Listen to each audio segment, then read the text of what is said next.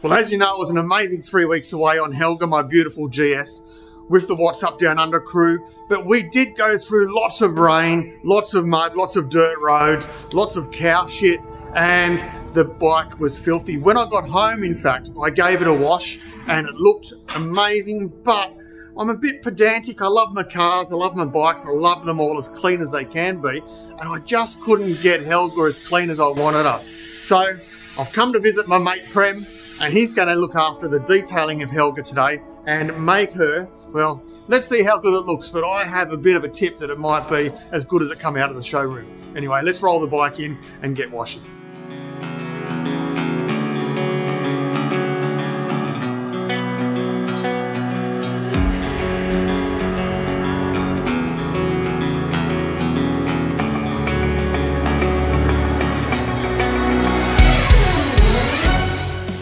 Well, once the initial comprehensive inspection was done, it was time to get into the nitty-gritty, starting with the wheels, the spokes, the brake rotors, all of those hard to reach spots, and they really cop a hiding with road grime over time. Once they were cleaned, it's time to get sexy. Oh yeah.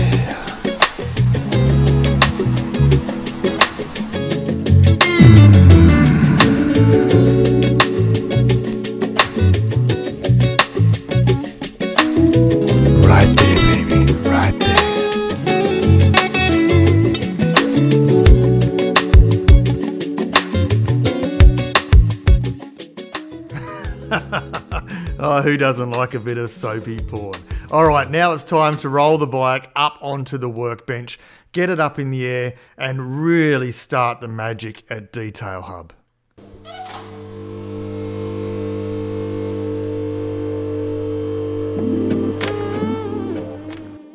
So let's face it, the GS needed some serious love.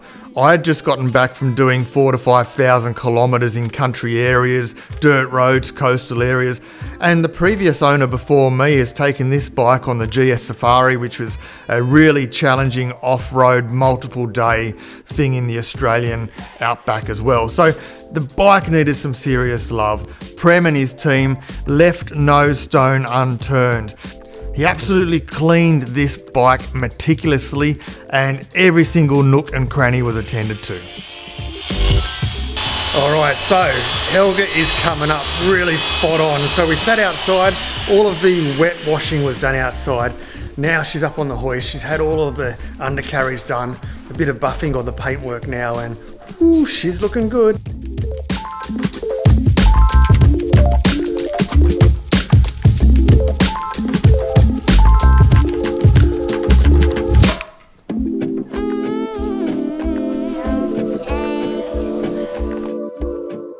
All right, the seats are going back on. I'll have to do the reveal very shortly, but it's looking schmick. I am super impressed. And do you know what? I don't even want to ride it anymore. I want to wrap it in a Glad wrap, put it on a truck and take it home so it stays clean. Anyway, that's not going to happen, right?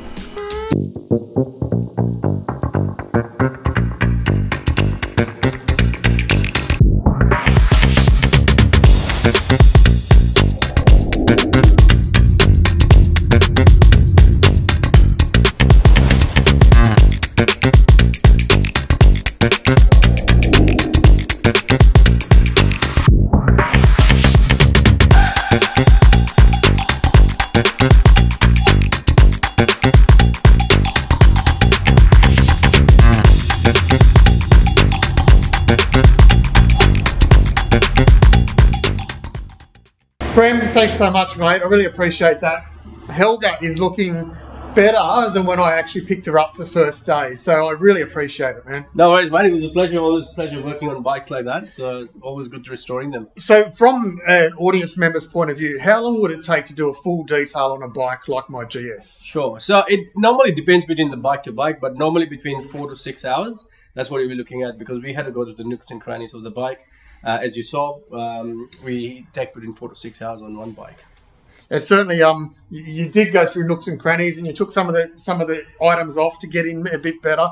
So it's an amazing job, and the products that you use secret sauce products. Yes. Are amazing products. Yeah, they're obviously top end products. Yeah, we always focus on providing high quality products. We don't buy off the shelf.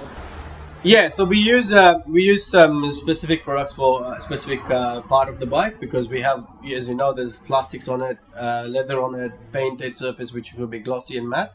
So we have specific product for specific area of the bike. So that's what we use. And something really cool for you guys, you're actually going to be hosting some DIY nights in the future, teaching people how to detail their bikes. Yeah, that's the most exciting thing at the moment we are doing is. We thought like if there's an opportunity for people to connect to their bike more and create a bit of a better connection. They can work on the bike like what we do. We'll be providing all the tools, products, knowledge, how to do things, and they can have it. They can do it by themselves, and and have a fun night. So we're gonna provide dinner and some refreshments during the sessions as well.